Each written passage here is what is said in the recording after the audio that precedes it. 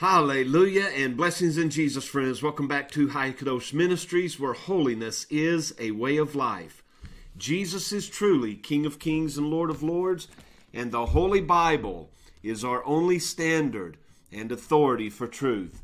And together God's people say with hearts of praise and thanksgiving, Hallelujah.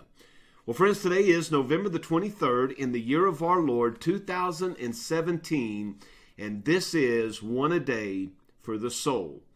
Now, yesterday as I read in the book of Colossians, I wanted to share with you a passage that again spoke to me very deeply.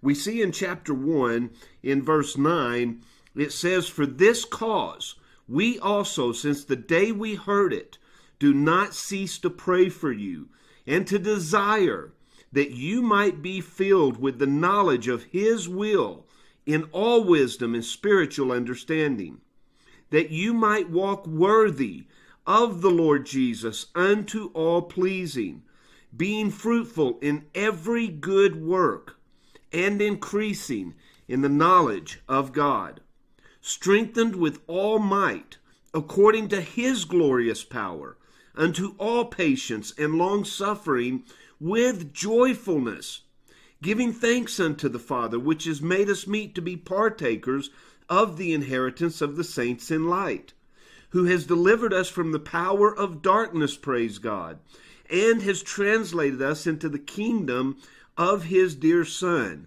in whom we have redemption through His blood, even the forgiveness of sins." Then in chapter 2, verse 6 and 7, it says, "As you have therefore received Christ Jesus the Lord, walk ye in Him, rooted and built up in Him, and established in the faith as you have been taught, abounding therein with thanksgiving." And no more greater passage could we read on this day that is celebrated here in America as the day of Thanksgiving. But it is my prayer, friend, that every day will be a day of thanksgiving and rejoicing from your hearts to the great God that we serve.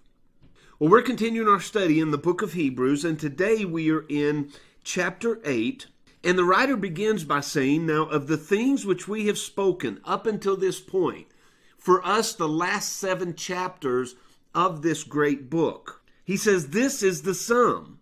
We have a high priest. He is set on the right hand of the throne of the majesty in the heavens. He is a minister of the sanctuary and of the true tabernacle." And the true tabernacle would be His people, which the Lord has pitched, the Lord has built, and not man. For every high priest is ordained to offer gifts and sacrifices. Wherefore it is of necessity that this man, Jesus, has somewhat also to offer. In verse 6 it says, "He has obtained a more excellent ministry, more excellent than that of the earthly priests, by how much also He is the mediator of a better covenant, which was established upon better promises." In verse 9, "Not according to the covenant that I made with their fathers in the day when I took them by the hand to lead them out of the land of Egypt, because they continued not in my covenant, and I regarded them not, saith the Lord. But this is the covenant that I will make with the house of Israel. After those days, saith the Lord, I will put my laws into their mind." They weren't in the minds of the people at one time. They were upon stone. But He says, "I will put them in their mind. I will write them in their hearts. I will be to them a God, and they shall be to me a people." Friends, there are those that would consider themselves atheists, but there really is no such thing. The law of God is written upon the hearts of all men. And if the law is there, then the knowledge of the God who placed the law is there. But in their refusal to accept His laws and to live according to His standards, they deny Him, thereby searing their own conscience, so that they can live their lives unto their own choices without any conviction. And this is why they deny Him. By denying Him and His presence, they deny that there is any such law to live by. But when the day of opportunity comes for them, if they will surrender to his will and deny themselves, he says in verse 12, I will be merciful to their unrighteousness. I will shower them with grace, and their sins and their iniquities will I remember no more.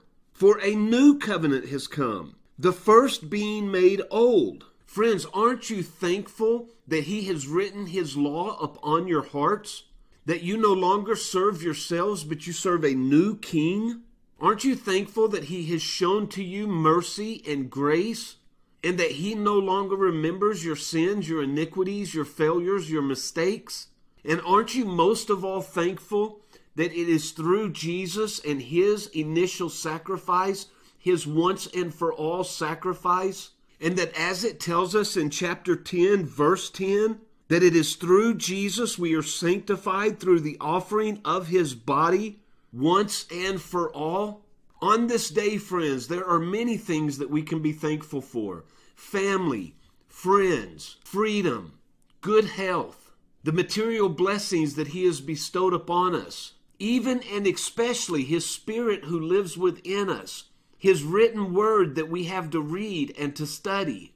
But none of this would have been possible, friends, had it not been for the sacrifice of the Lord Jesus, who died for sinners, such wretched men and women like you and I.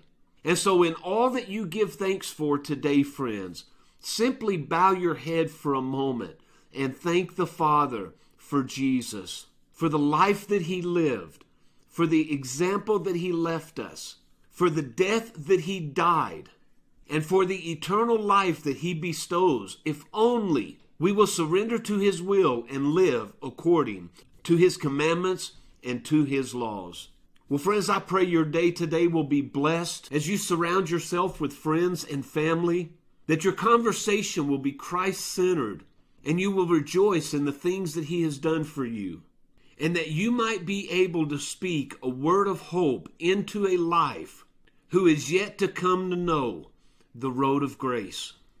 Now, as the Lord Jesus wills, and until next time, friends, I truly love you. Have a great day of Thanksgiving, and I'll see you on the next video.